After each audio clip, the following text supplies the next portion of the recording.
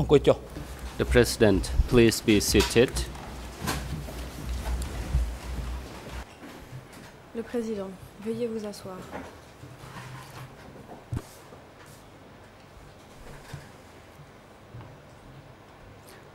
The court is now in session. Today, the trial chamber will continue to hear the testimony of witness Riel Son to conclude, and we may start to hear the testimony TCW 822.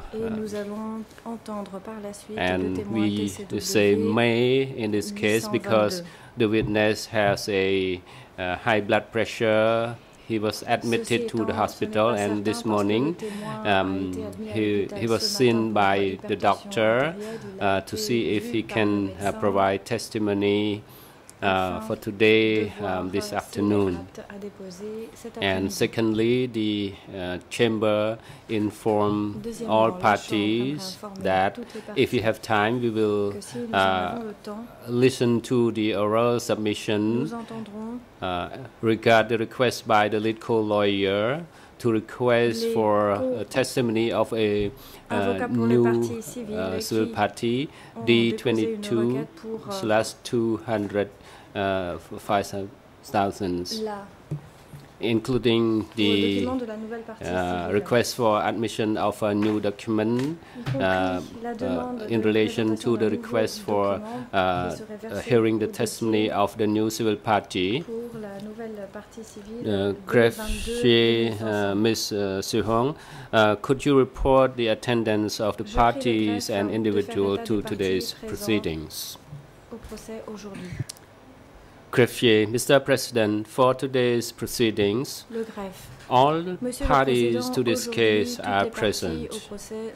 As for Mr. Nguyen Chia, he is present in the holding cell downstairs as he requests to waive his right to be present in the courtroom. His waiver has been delivered to the greffier. The witness who is to testify today to complete his testimony is Mr. Riel Son, and the witness and his duty counsel are present in the courtroom. We have a reserved witness, 2 TCW 822. The witness confirmed that to his best knowledge he has no relationship by blood or by law to any of the two accused, Nguyen Chia or Riel Son, nor to any of the civil parties admitted in this case. The witness will take an oath before the Iron Club journey this morning. The President, thank you, Ms. Greffier. The Chamber now decides on the request by Nguyen Chia. The Chamber has received a waiver from Nguyen Chia dated 19 March 2015. He confirms that due to his poor health condition that he is headache, back pain, and that he cannot sit for long. And in order to effectively participate in the future hearings, he requests to waive his right to participate in and be present at the hearing of 19 March 2015 hearing. He has been informed by his counsel about the consequence of this waiver, that in no way it can be construed as a waiver of his right to be tried fairly and to challenge evidence presented or admitted to the court by any time during this trial. Having seen the medical report by the duty doctor for the accused at ECC dated 19 March 2015, who notes that the health condition of Nguyen Chia is that he has severe back pain when he sits for long, and recommends that the Chamber shall grant him his request so that he can follow the proceedings remotely from the holding cell downstairs. Based on the above information, and pursuant to Rule 81.5 of the ECC and General Rule, the Chamber grants Nguyen Chia's request to follow proceedings remotely from the holding cell downstairs via an audio-visual means for today's proceeding as he waives his right to his direct presence in the courtroom. The AV unit is instructed to link the proceedings to the room downstairs so that Nunchia can participate in and follow today's proceedings remotely. Before giving the floor to the Riel Son defense counsels, the trial chamber would like to instruct the greffiers in cooperation with the witness and expert support section to inform the reserve witness TCW 822 so that we can obtain the availability or his ability to give testimony. And the chamber wishes to hear that if his health is not well, the chamber would like to obtain that information before the conclusion of the testimony of Mr. Riel Son. The trial chamber is now giving the floor to the defense counsel for Mr. Riel Son to continue his line of questioning for Mr. Riel Son. Defense counsel Kung Sam-on, thank you, Mr. President. Mr. Witness, good morning, and I will continue to put questions to you. And yesterday we were talking about your responsibility and also the structure of the district hospital where you worked. And now I would like to ask further about the code of conduct for medical staff. Savoir quel était le code de conduite pour le personnel médical. My question for you is that were there any meetings to discuss on the respect for discipline in giving treatment for the public during the regime? Dans le cadre des traitements des patients pendant le régime. Answer. During that regime, Réponse. There were meetings of code of conduct. The meetings were conducted every week. Even though there was no problem occurred, we had a meeting today, for example, and we set a date for the next meeting so that everyone should adhere to the discipline and rule in the hospital. No matter everyone was so happy, a meeting was imperative. So even we fail to adhere for a day, we might be in trouble. Counsel, thank you. Can you indicate or elaborate a bit further about the code of conduct or disciplines for your staff at the hospital? What were they?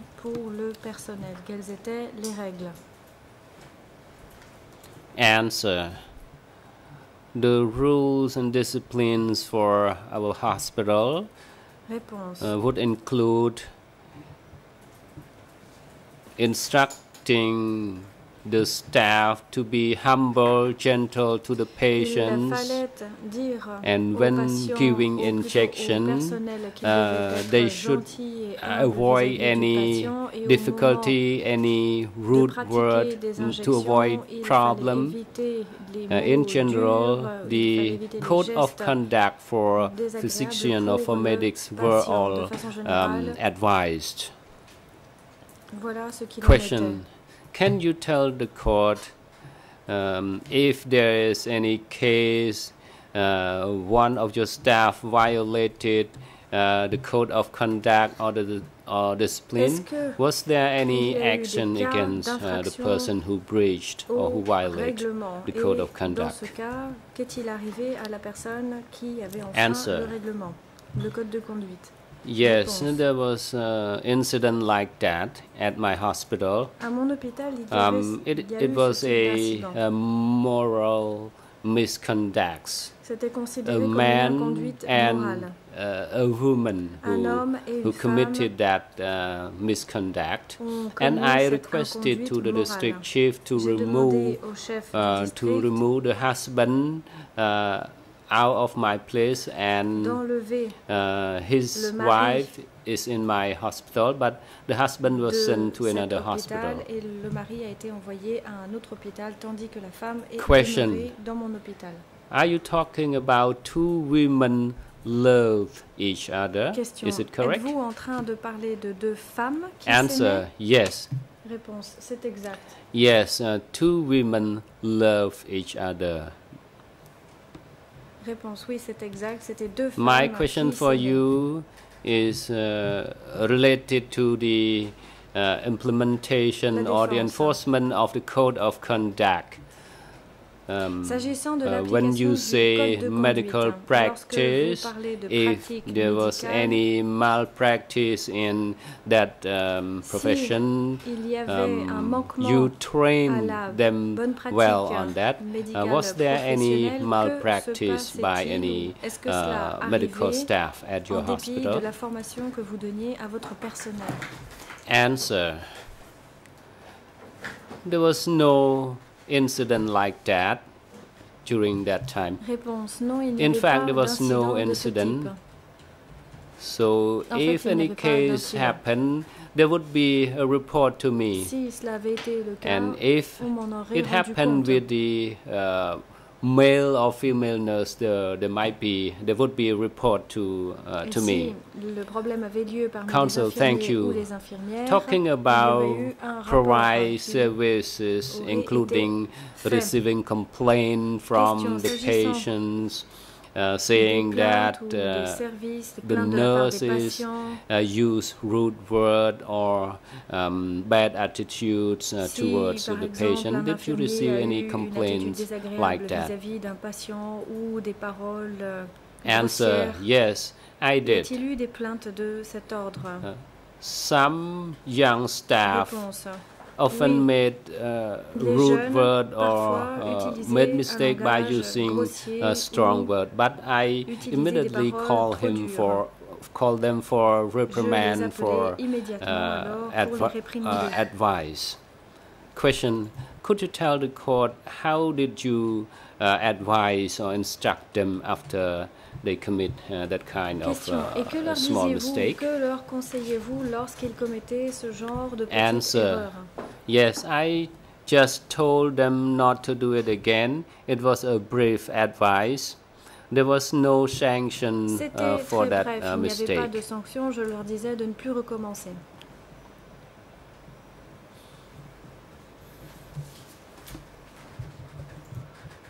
Question: as part of your management or Question. control over your staff at the hospital, Dans le cadre de la did you gestion de know votre personnel à your l'hôpital, staff who were from different places? Do you know savez-vous those kind d'où of venaient les details? membres de votre personnel? Les connaissiez-vous bien? Answer: yes, I knew. Réponse. Those staff were all from Takeo Ils venaient tous province, de la province de Takeo. except Nerihan that we were Sauf talking Nerihan, yesterday. dont nous parlions She was hier. sent Elle from Kampong Chnang. m'avait été province. envoyée de la province de Kampong Chnam. Counsel, thank you. La défense, je vous remercie. My next question is about your witness or your knowledge in relation to Mr. Kilsonpon. In your J'aimerais à présent testimony vous interroger au sujet de ce que vous before savez ou de the OCIG avez su de before Kilsonpon. under document dans le document E3/5511. E3/5511. It is at question and answer 24. Question et réponse numéro 24. You said that, and I quote, Je cite, I saw J'ai vu Kilsonpon Kilsonpon at his wedding durant in son Chambok mariage Poneri qui village, s'est tenu dans le in village brackets, de Chambak currently Punare. Stung village, Kpop Actuellement, Trabek village de commune, Stung, commune currently de Kpok Trabek. Haut-Sarai commune. Actuellement commune de Haut-Sarai. However, I did not speak or talk to him. End of quote. In the same statement, dans cette même déposition, it is at question and answer number 2. Question et réponse numéro 2. You say that and I quote, in this area, it was the area where Khmer Rouge was created, and Tamok's house is in Prokip village, Tropang Thom Khang Thabong. The people say that during 1957 and 58, Khieu Samphan went there and saw Tamok and met Tamok. End of quote. My question is that, was this the only circumstances, or were it two different circumstances or occasion when you saw S'agit-il là Khieu des deux Samphan? seules occasions auxquelles vous avez vu Khieu Samphan, ou s'agit-il de la seule et même occasion? Réponse. There were two different occasions. The first happened before the coup d'etat. I heard from people that Khieu Samphan went there to meet with Tamok. And in another occasion, I saw Mr. Khieu Samphan for a short time. In fact, I didn't know him, but Ye Kom, the wife of Tamok, who told me that he was Khieu Samphan. So these are the two occasions. Counsel, thank you. My follow-up question for you on the same document at answer 2. And you said that people said during 1970, 1957 or 58 about that. Did you hear it a general speaking from one person to another, or did you hear from a person by name or any relation with you as friend that he or she told you that Khieu Samphan went there to meet with Tamok? Answer. I heard from many villagers in a group. Sometime they talk about that, and during that time there was chaos among the people in the commune, and people would meet and ask from one another, and I heard this from them. Counsel, thank you. Can you tell the specific date of that incident? Was it during 1957, 1958? Was it early of the year, or middle, or at the end of either of the year you have just mentioned? Answer. No, I cannot recall the specific date because it has been very long time ago, and I did not pay attention to date as well. Counsel, a while ago you indicated that there was a chaos in the community. In what circumstances that brought Mr. Khieu Samphan to see Tamok? Did you hear any accounts of any person as regards that meeting? Answer. In fact, some of the people, at that time I was young, the old people knew about that, and people would meet each other and talk about what they heard. But I was young, I did not know much. I did not try to search for more. Counsel, thank you. In 1957 or 1958, Did you know that Khieu Samphan hold any title or any position that lead to the discussion by those villagers about him?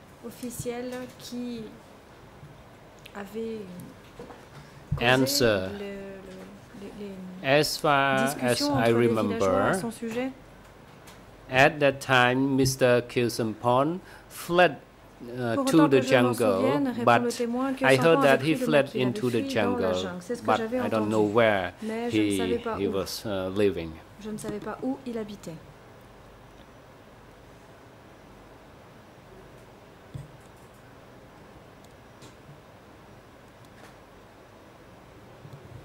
Counsel, you said that Mr. Khieu Samphan fled into the forest.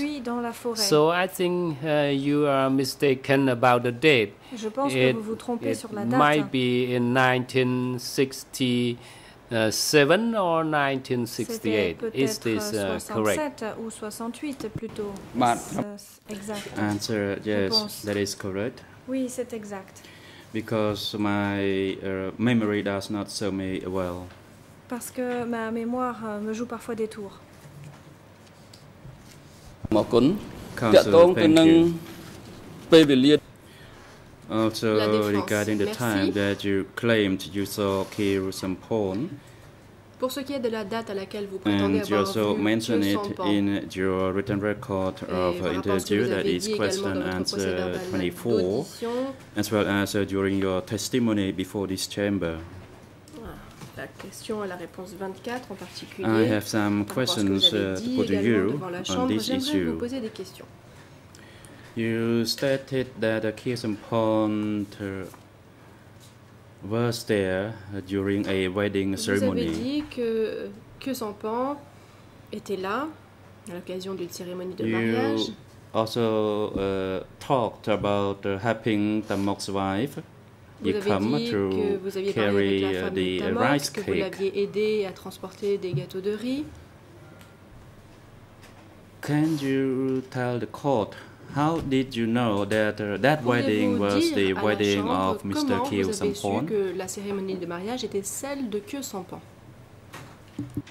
Answer. I knew it was the wedding of Mr. Khieu Samphan because I was told about it by Yekom. Réponse, c'est Yekom qui m'a dit qu'il s'agissait de la cérémonie de mariage de Khieu Samphan. Moi, j'avais transporté... Je l'avais carried aidé the rice cake and I helped her as it was too heavy for her, so I put some cake on my bicycle. J'ai mis des gâteaux de riz sur mon and vélo. when I was there, before I left, she told me that person was Khieu Samphan, and I was about 50 meters from the person. Counsel interrupts. Thank you. La défense interrompt. Merci.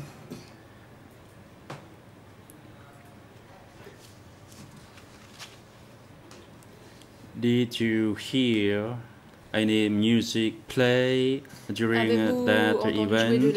Or did you observe there were guests attending that wedding ceremony?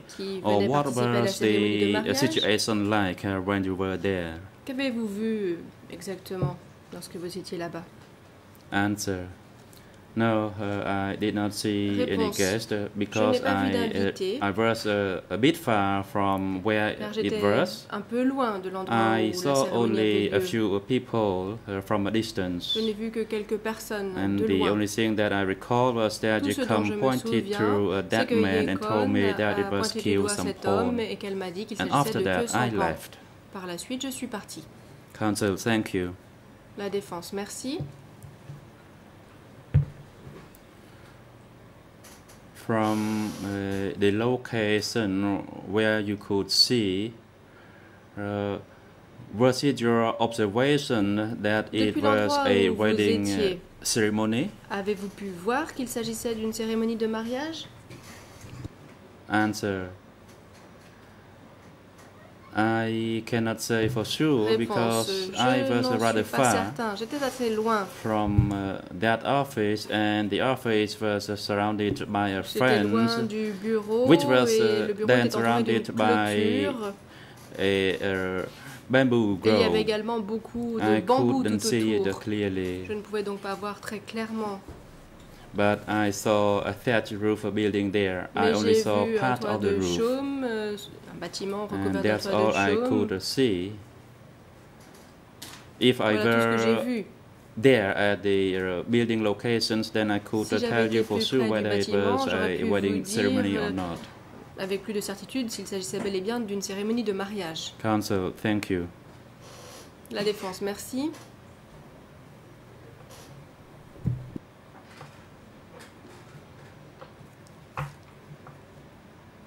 Can you tell the court when you said that you saw Riel Son at the Quai-Tabec, what year was it? Answer, I cannot recall the year. Le témoin. However, je ne me souviens pas de l'année, mais je me souviens qu'à l'époque, je travaillais au barrage de Quai-Tabec. Je dormais avec les ouvriers. C'est là que je l'ai vu transporter ces gâteaux de riz et que je l'ai aidé à transporter certains de ces gâteaux sur mon vélo. Je ne me souviens pas de l'année exacte. J'ai travaillé plusieurs fois à la construction du même barrage. Counsel, thank you. La défense, merci. Can you also tell the court whether this event took place before or after the coup d'État? Si cela a eu lieu avant ou après le coup d'État? Answer, it was after the coup d'État. C'était après le coup d'État. And the lunar regime was engaged in the aerial bombardment. Il y avait des bombardements à l'époque du régime de Lol-Nol.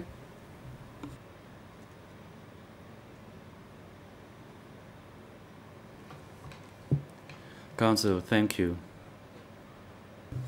La défense, merci. You stated that you did not see Riel Son clearly as you were about 50 meters away from him. Vous étiez situé à environ 50 mètres de lui. Did you ever see the photo of Riel Son Avez-vous jamais vu une photo previously, de Riel Son for example, through media or newspapers? Auparavant, par exemple, dans les médias, les journaux? Answer, yes. Réponse. I did see his photo. Oui, j'ai vu sa photo. In a magazine. Je l'ai vu dans un magazine. That's when I was young. Je l'ai vu and he was also rather young. Jeune. Et lui-même était également assez jeune. Question. Can you specify whether at the time you were young or at that time Riel Son was young? Pourriez-vous préciser, est-ce que c'est vous qui étiez jeune ou witness, le please ou observe the microphone. Le président, faites attention au microphone s'il vous plaît, monsieur le témoin. Le témoin. When I saw his photo, lorsque j'ai vu sa photo, he was young. Il était jeune. And I myself was even younger than him. J'étais plus jeune encore. I was still single at the time. J'étais encore célibataire à l'époque.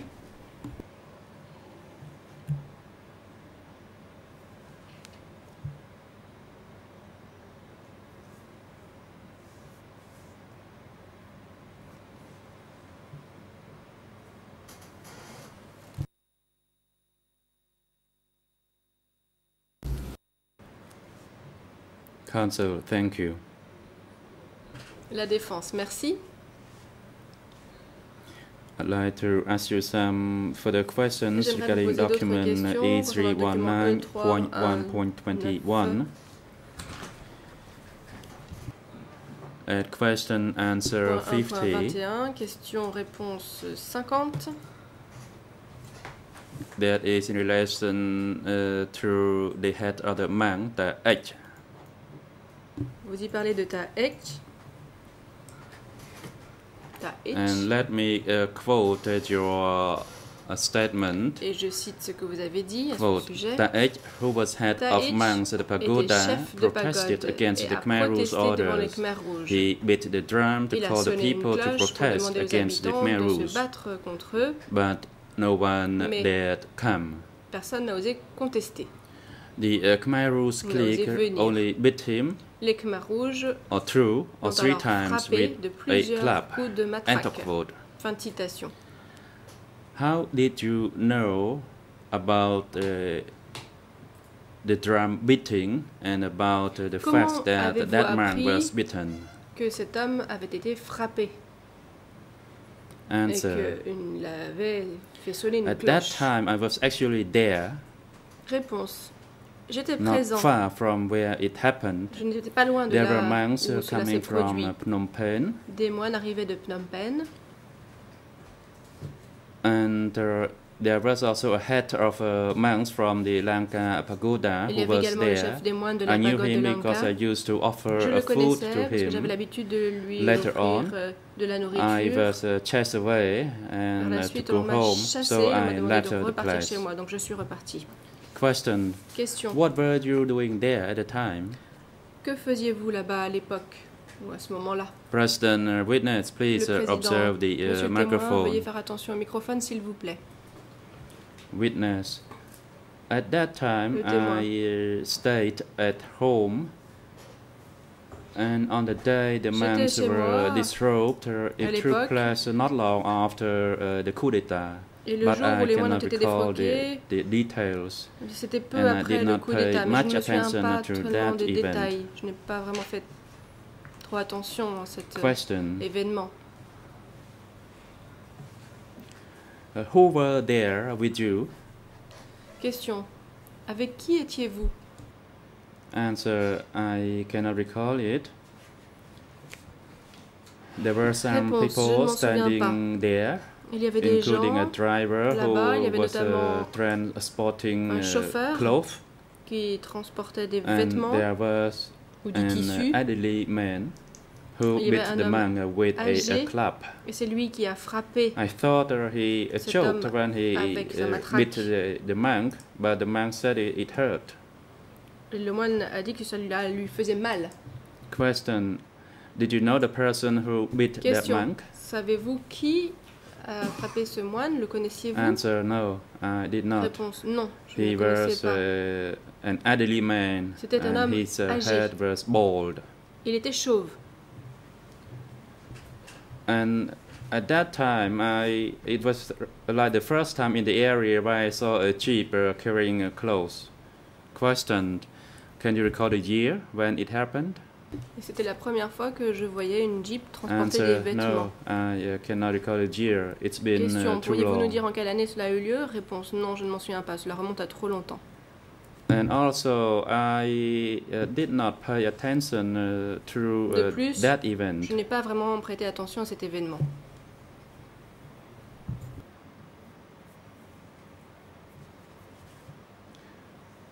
And when I was interviewed by the DC camp, I kept thinking about what I knew, and this event popped up in my mind. Et c'est à ce moment-là mind. que j'ai repensé cet événement.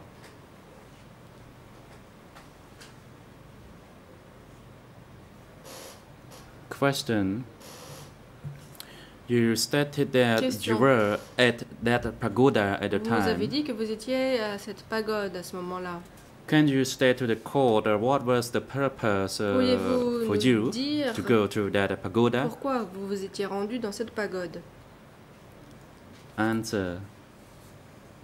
As I just stated, I went to the pagoda to offer a food to my former teacher, who was from the Lanka Pagoda, and his residence place at the pagoda was at Lanka Pagoda was 24. So I went there to offer him the food, and then I saw this jeep transporting clothes, and later on I left. De la nourriture. Question. Et c'est là que j'ai vu la jeep qui Were transportait des there vêtements. many people inside the Question. compound of the pagoda besides an elderly man and a driver, as you just stated? Et l'homme âgé dont vous venez de parler? Answer.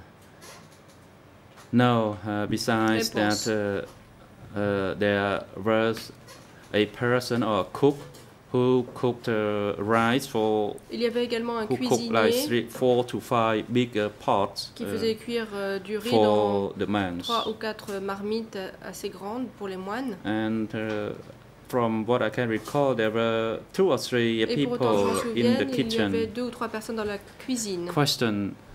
Were there many Question. monks staying in that Y avait-il pagoda? beaucoup de moines dans cette pagode? Answer. The monks actually did not stay in that pagoda. The monks had been evacuated from Phnom Penh and from elsewhere, and there were more than 100 monks. Il y avait plus de 100 moines. Council, thank you. Now I'd like to ask you some questions in relation to Tamok. Questions par rapport à Tamok. In that same document, dans le même document, question answer 63, question-réponse 63, you said that you made Tamok. Vous avez dit avoir rencontré in order Tamok. To get instructions from him on how to produce the medicines. Consignes de sa part concernant la fabrication de médicaments.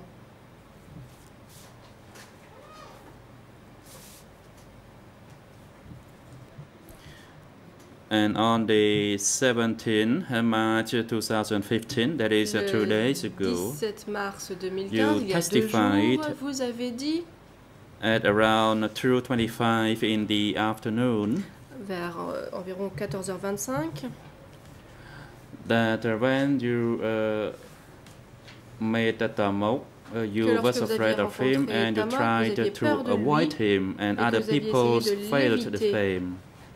Et que les gens faisaient de même.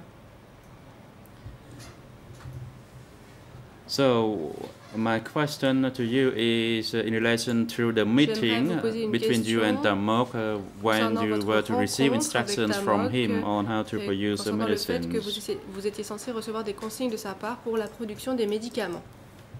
Can you tell the court what was it like at that time? Because you said you were afraid of him. Nous parler un peu plus de cette rencontre, sachant que vous aviez peur de lui.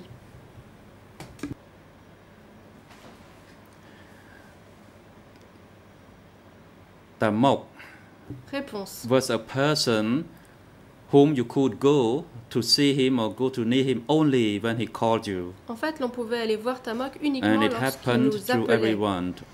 So if he called you, then you could approach him. Otherwise, they are not. Vous pouviez vous approcher de lui. Sinon, vous ne pouviez pas le faire. He's a character. Voilà ce que je peux dire à propos de son caractère. Question. Did you hear? Question. Or did you see? Or did you Avez-vous receive any orders or instructions from him? Reçu des instructions de sa part? Answer. One day, I ran out of the main medicine, and when I saw him, I approached him. That is while I was on the road, sur la route, and I told him that I ran out of the main medicine, que j'étais à court de médicaments. And that is Kung Fu, because there were some patients who were poisoned or something by food, and then he told us to go and buy it. And then I told him that we couldn't buy it anywhere because the money was no longer used. Then he wrote me an instruction to go to District 55 to meet with Chong. Pour rencontrer Chong. And that I should get the money from him. C'est à lui que je devais demander de l'argent. So off I went with the letter to meet with the Chong. And the Chong gave us 3 or 4 pigs. Then I bartered the pigs with the Vietnamese. Et j'ai échangé ces cochons avec les Vietnamiens. And after that, je les ai échangés contre des médicaments. Ensuite, je suis rentrée. Counsel, thank you. La défense, merci. Did you receive any orders in relation to security matters? Avez-vous reçu des ordres or in relation to arrest from Tamok? Ou par rapport à d'éventuelles exécutions de la part de Tamok? Answer, no. Réponse, non. None whatever. Non. I did not receive any instruction for arrest de sa from part Tamok concernant des at all. arrestations. Pas du tout. Question. What about other instructions or orders that Tamok gave to other people and that you knew about it? Were there such orders or instructions? Avez-vous entendu parler de ces ordres, de ces consignes? Answer, please repeat your question. Réponse. Pourriez-vous répéter cette question, s'il vous plaît? My question to you is whether you heard that Tamok gave orders or instructions to other cadres in relation to the arrest or in relation to torturing, etc. Did you ever hear such an order? Avez-vous entendu ce genre d'instruction? Answer, no, I never heard anything of that nature. Je n'ai rien entendu de la sorte. If there was an order from Tamok, such an order would not be si Tamok avait donné ce genre d'ordre, conveyed in front of me. It would be done secretly. Devant moi. Il l'aurait fait en secret. So I never heard about the arrest order or anything like that. Je n'ai jamais entendu parler d'ordre d'arrestation ni de quoi que ce soit de ce genre. Counsel, thank you, Mr. President. I don't have any further question for this witness. Je n'ai pas d'autres witness. questions à poser à ce témoin. President, thank you. Président, merci. And Arthur Verkang, you have the floor. Maître Verken a la parole. Merci, Monsieur le Président. Thank you, Mr. President. Monsieur le témoin, je voudrais vous demander une chose à propos de Monsieur Riel Son. Vous avez dit tout à l'heure que vous l'aviez vu 2 fois. J'ai noté que lorsque vous aviez été interviewé par les enquêteurs de DCCAM, vous aviez aussi parlé d'une 3e fois à propos d'un épisode où Monsieur Riel Son avait été dénudé par la police en plein marché. Est-ce que vous vous souvenez avoir parlé de cela et avoir été présent? Do you remember telling the chamber about that, an occasion at which you were present? Yes, I did. At that time, I was a student in Phnom Penh, and I went to pick up a food container. J'étais allé chercher de la nourriture from Excellency Suruncha. Auprès de son And at that Excellence time, Suruncha. I saw a crowd of people, including the rickshaw drivers. Notamment des chauffeurs.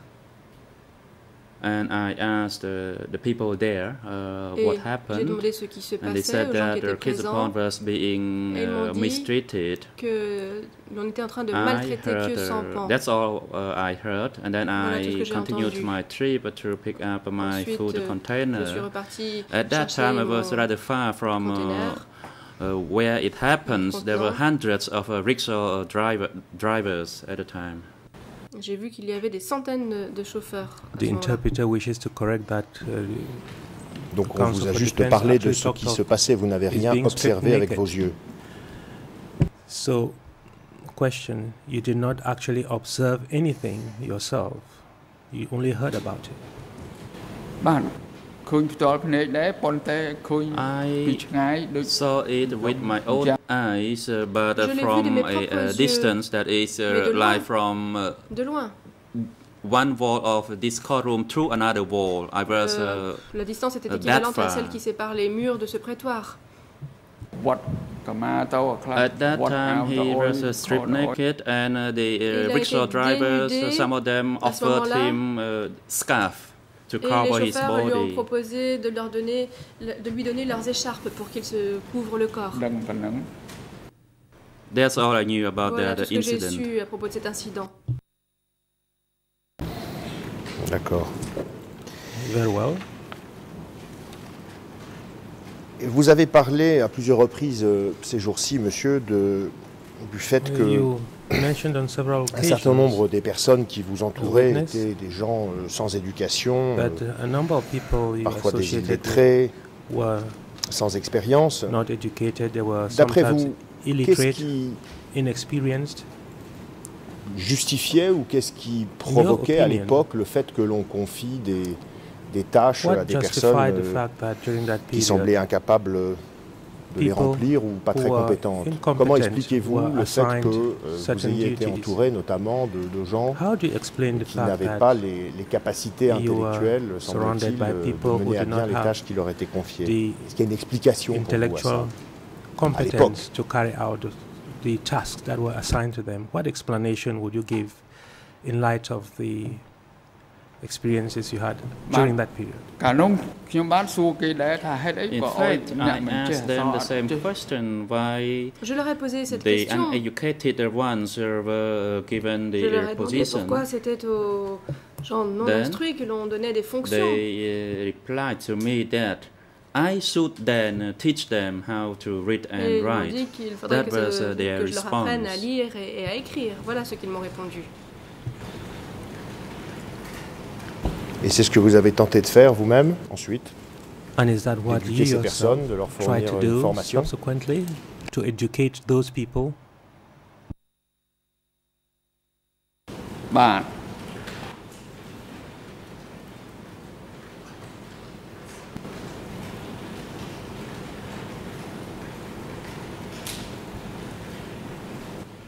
The interpreter did not hear the response from the witness. L'interprète n'a pas entendu la réponse du témoin.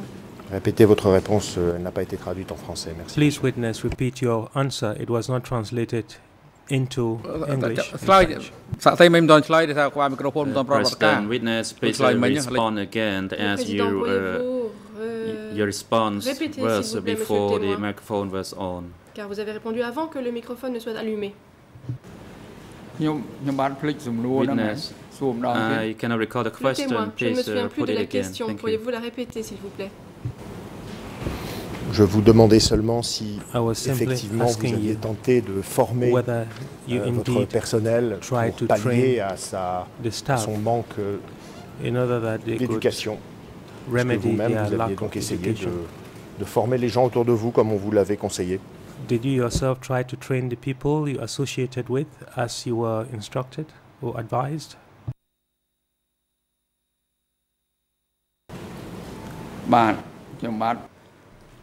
Yes, I Oui. tried my best J'ai fait to de mon provide mieux education pour dispenser to un enseignement the children aux in enfants terms of studying letters pour and leur alphabets, apprendre and to the medical l'alphabet. staff in the medical field in how Je suis également to intervenue dans la formation make médicale a better injection. pour que le personnel médical apprenne à mieux faire des piqûres. That happened when I worked at the hospital Je l'ai fait lorsque je travaillais à l'hôpital, bien sûr. because many female medical staff there did not Beaucoup know de how femmes, membres du personnel, ne inject savaient pas comment faire des medicine. piqûres. And the same thing applied to the male medical Même chose staff pour les hommes, at the d'ailleurs, hospital. pour le personnel soignant masculin à l'hôpital. Donc, est-ce que vous diriez qu'au fur et à mesure que le temps Would you say s'écoulait, les as time choses went on, s'amélioraient de ce point de vue-là, the situation du improved point de vue de la formation des gens qui vous from that entouraient? standpoint? That is the standpoint of the training of the people who surrounded you.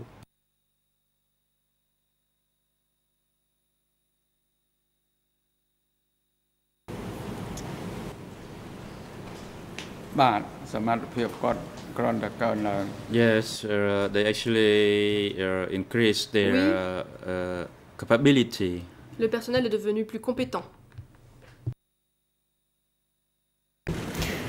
Je voudrais vous faire parler un petit peu de I would quelque like chose us que vous avez to également talk about évoqué something you also referred to avec les enquêteurs de DCCAM, when à you were savoir interviewed by DCCAM les échanges investigators, auxquels notably vous procédiez that avec le Vietnam, le troc. you Vous did avez trade déjà with évoqué Vietnam à cette by barre, barter. ces jours-ci, Before this chamber, les you have échanges told the pour court acheter des that médicaments you ou des produits qui vous serviraient à fabriquer engage des in médicaments. trade by barter in order Et to je voudrais obtain savoir supplies que you vous needed précisiez for d'où producing venaient medicines. Can you les specify animaux, les objets que where vous you échangiez got the pour avoir ces animals and produits? the objects Comment les you used obteniez-vous? for such trade by barter? How did you obtain all that? បានកាលនោះខ្ញុំសុំតាមុខ made a request to Tamok, and j'ai présenté une demande à Tamok. Wrote a letter for Tamok a me to go rédigé to une District lettre à mon attention pour que je puisse me rendre au district 55 où je devais rencontrer Ta Chong. Ta Chong gave me Ta Chong some pigs. M'a remis des For cochons. example, I got 4 pigs. J'ai obtenu 4 cochons. And we were closer to the border. Nous étions proches de la frontière. I took the pigs Donc j'ai pu prendre ces porcs avec moi à Encore-Boreil. Je les ai emmenés à Encore-Boreil. Then I went to the border for et nous sommes rendus bartering. À la frontière pour faire du troc. Est-ce que ces opérations de troc avaient lieu durant le border régime exchanges, did they also happen during the Khmer Rouge regime between 1975 and 1979? Were there any such instances of bartering?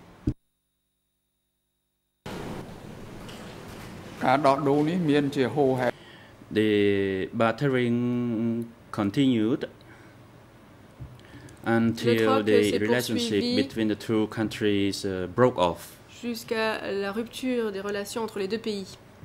Because by that time the Vietnamese did not want to have any further relationship les with Vietnamiens us. n'ont plus voulu avoir aucun lien avec nous. Lorsque vous avez été entendu par vous avez discuté avec les enquêteurs de DCCAM, vous avez également parlé d'achat de montres pour les cadres de votre région. Vous vous souvenez de cette anecdote? Do you remember this happening?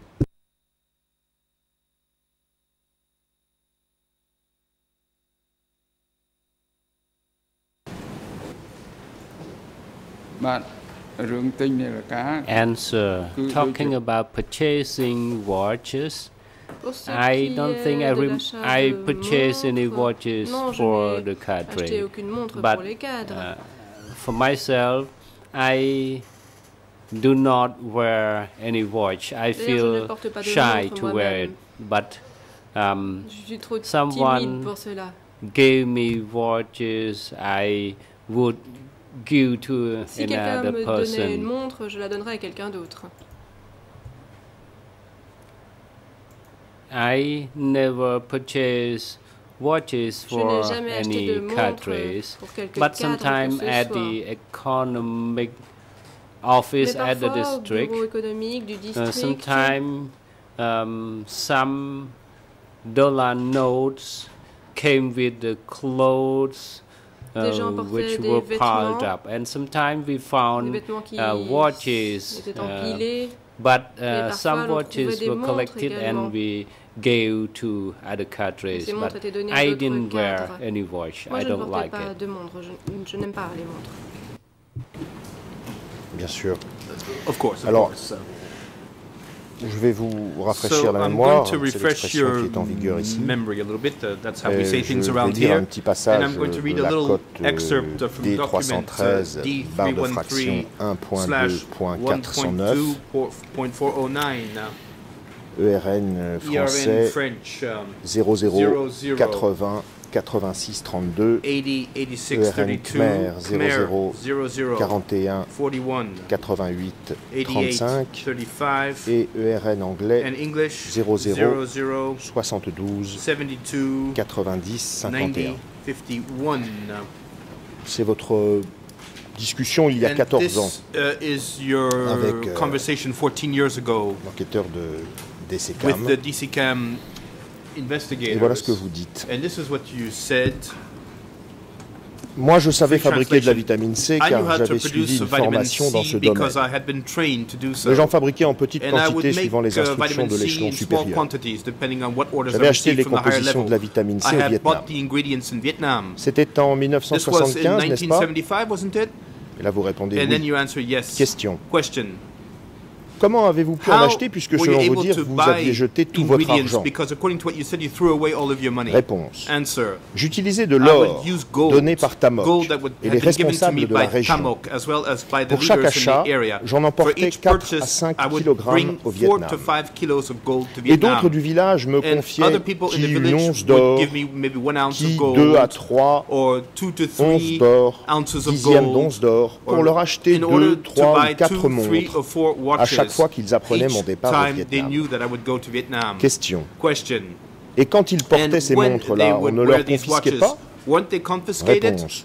Pourquoi on l'aurait fait? C'était tous des cadres. Question. En quelle année êtes-vous parti au Vietnam pour échanger cet or? Réponse. C'était en 1975 et 1976. Fin de citation. Voilà le passage qui m'a amené à vous poser une question, monsieur. Est-ce que cela vous rafraîchit la mémoire? Est-ce que vous vous souvenez maintenant que l'on vous a confié de l'or pour acheter des montres au Vietnam? To buy watches in Vietnam.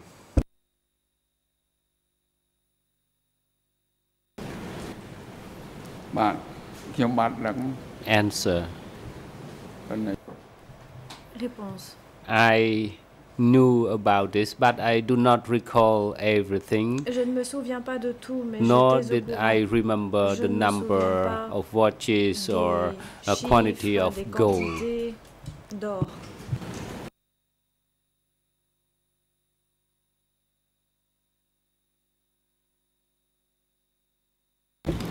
Savez-vous d'où venait cet or que l'on vous confiait pour acheter des montres?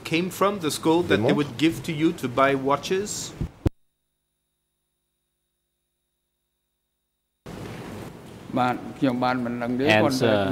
I don't know where they were from, but when I went to the district office at the economic section, people gave me in a small pack, and I took it with my traveling by my bicycle and to do the barter.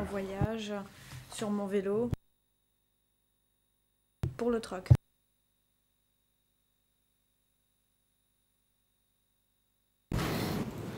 Est-ce que ce type de transactions étaient des transactions qui étaient autorisées, qui étaient bien vues sous le régime? Was it authorized or was it well looked upon by the regime?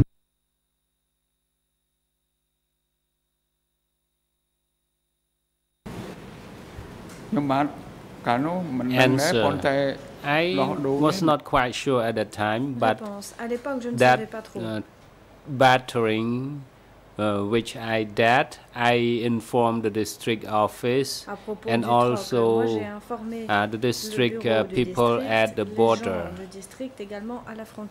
about that transaction. Au sujet de cette transaction.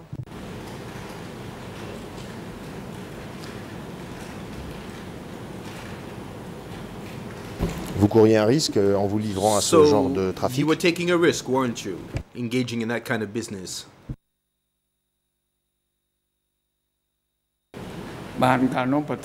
Answer. Yes, I did take some risk.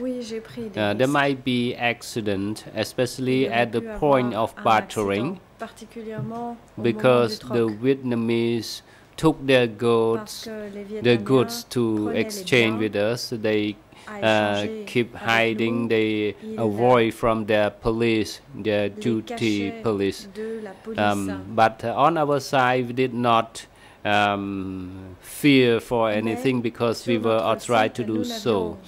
So I told them that I brought 4 pigs for you, and can you check your goods to exchange, for example, 10 loom of cloth, the string for the hammocks, the quantity of them, and then the other party who did the bartering, sometimes he said there will be enough and he will supply later. Sometime he owes us for some certain goods. Nous donner les biens et d'autres fois rester en notre dette.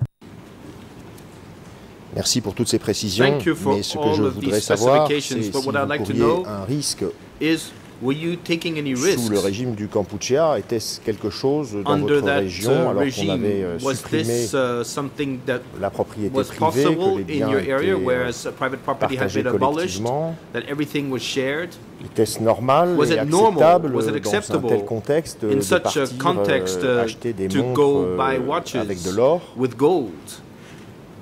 Est-ce que cela Was that vous faisait courir un risque dangerous par rapport aux autorités? in relation to the authorities?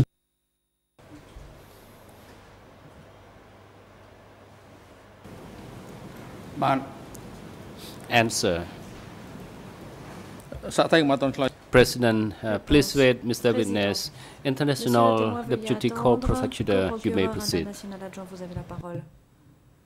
De l'ISAC. Merci, Monsieur le Président. Je pense qu'il s'agit là d'une question répétitive qui vient d'être posée. On a demandé, ou plutôt, c'est le témoin qui a déjà répondu que c'était Tamok qui lui avait donné les instructions. Donc j'ai l'impression qu'il y a répétition.